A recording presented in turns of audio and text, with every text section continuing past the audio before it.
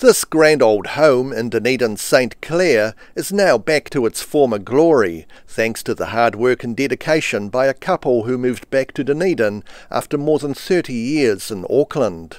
What we've done is we've basically really refreshed everything. There's new wiring, new plumbing, new roof, replastered most of the rooms in some form.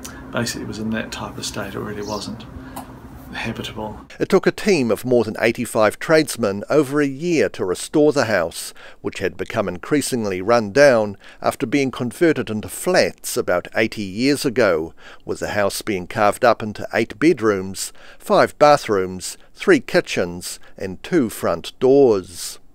The house was originally home for Charles Shiel, a self-made businessman from Ireland who arrived with virtually nothing and went on to own one of the largest brickworks in Otago. Well, it was the one of the Shiel brothers had the house. They were one of the main brick suppliers to Dunedin at the turn of the century.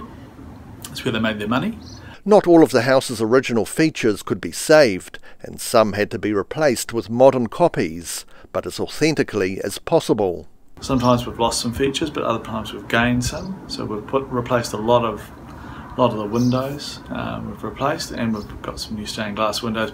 However, they're done from old glass, so they fit and they look correct. Cleary says the house is well positioned to enjoy both the sunlight and scenery of St Clair.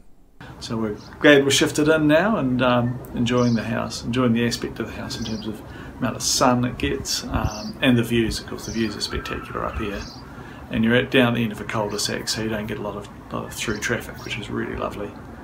In Dunedin, the South Today.